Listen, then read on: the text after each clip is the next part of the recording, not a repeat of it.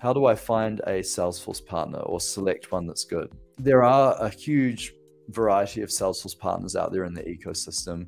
I've had the pleasure of being part of the ecosystem. We started off in the Asia ecosystem and graduated to the ANZ ecosystem. We started as a little baby partner, and now we're one of the biggest partners that hasn't been acquired. Most of my competitors have been acquired by Deloitte, Accenture, etc., all these large organizations. So there's a few independent partners out there that are, similar size to us, but there's probably about 400 out there in the market that are doing stuff at varying sizes with varying expertise. Because Salesforce has such a wide ecosystem of platforms, 10 years ago, it used to be CRM and mostly Sales Cloud. We actually started as a Marketing Cloud expert, and we leaned into Marketing Cloud, and Marketing Cloud really was a specialist skill set, and the CRM partners struggled to talk about Marketing Cloud because it required talking about things like CRO and SEO and social and all of these concepts, which were very different to CRM. So that's where we started our game. And, ever since, we've grown and we've built a CRM practice, we've built a MuleSoft practice, we've built all of these practices to support, at the end of the day, customer lifetime value. We're just here to help people use Salesforce to acquire customers and retain customers and make more money. So that's our focus as a partner. But as I said, there's many other partners. So there's other partners that specialize in MuleSoft. There's also a bunch of core partners that do core really well. So core is CRM, and they will come in and do your whole back-end digital transformation and transform your finance and operations, automation, all of those kind of things, because that's been their specialization. There's also partners that specialize in industry, like manufacturing, and each of the industries has a cloud pretty much now.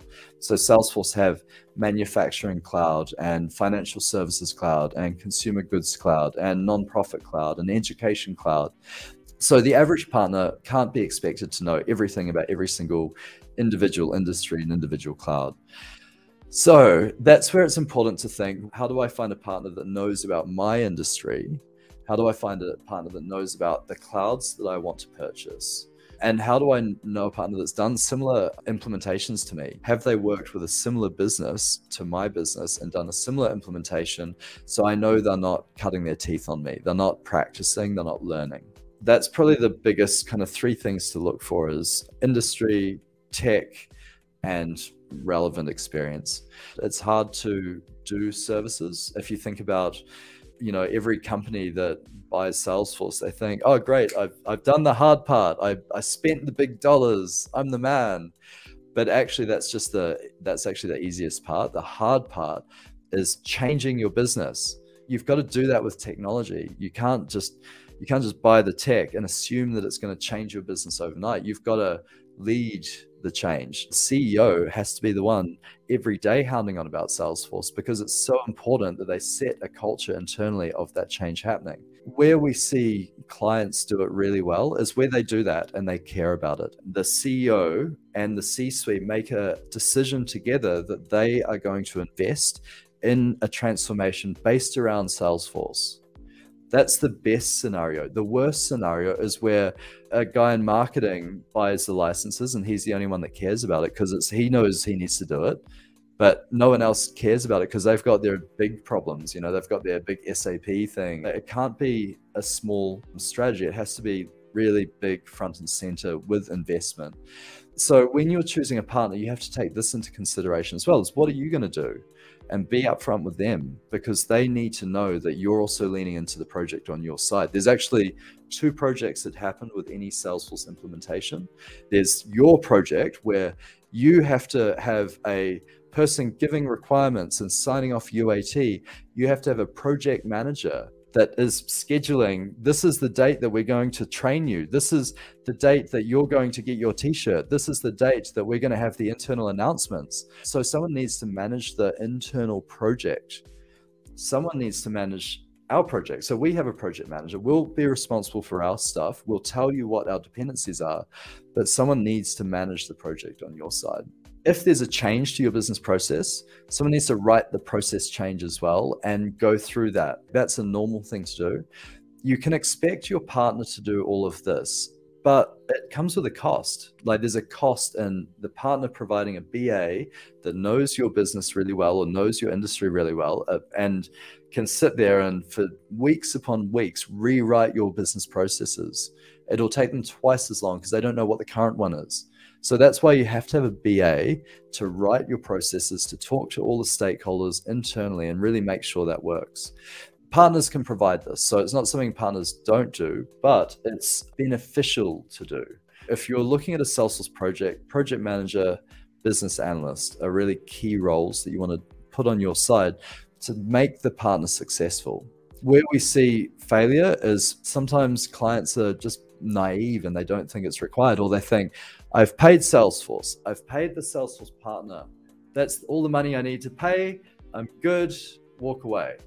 And that's an incorrect way of looking at it. You've got to think about what's your internal cost to support the project, and what's your internal cost after the project is to support the ongoing maintenance and enhancements of that product. The other part of this is that it's incorrect to think that it is a one and done project. The best way to do Salesforce projects is to do an MVP, go live, and then iterate. That's the best way. And anyone that argues with that is incorrect or giving you bad advice. Because Salesforce is a SaaS product, you're paying for every day that you've got access to it. Every day, you're just wasting money if you're not using it. So that's why you shouldn't have a big project and go, let's do a 3-month project and then start to go live. What you should do is MVP your requirements. And when I say MVP, I really mean just use Salesforce. It's already got a data model. If I think of any type of thing I need in my business, I need to track contacts, accounts, opportunities, leads, contracts, orders, standard data model already in place with Salesforce, 90% of the way there. Clients that enhance it and change it without using the basics, that's incorrect. It's like buying a Swiss Army knife and then going, oh, I can't use any of these knives because none of them are exactly what I want. I'm going to fashion another knife and I'm going to sellotape it to the Swiss Army knife. I'm going to use the knife that I really exactly want, because the other ones aren't quite right. That's what customizing Salesforce is like. You think you've figured it out better than 90 million other businesses that have come in the past and Salesforce have designed their business around. You think you've got a better way of doing it. That's incorrect.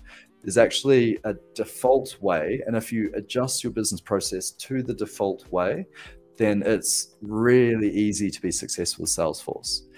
If you come at Salesforce and force it to be something it's not, then you're just going to have a harder time. Like everything you customize in Salesforce, you need to maintain, you need to document, you need to administer that. How to select a Salesforce partner? You're really looking at, what is their background? Those 3 different things: technical skills or capability, industry depth, and relevant customer experience. But then you also have to look at yourself and how are you going to dance with that partner. That's part of the decision. If you want a partner that's going to do everything for you and you just kind of wait until it's done, then that's a specific type of partner, and there are partners that do that, and we can do that as long as we know that that's the arrangement. But if you really want to make it the best dance, you have to come at it. Salesforce come at it as well, and really the 3 of us are dancing together as you get value in an MVP and then iterative fashion.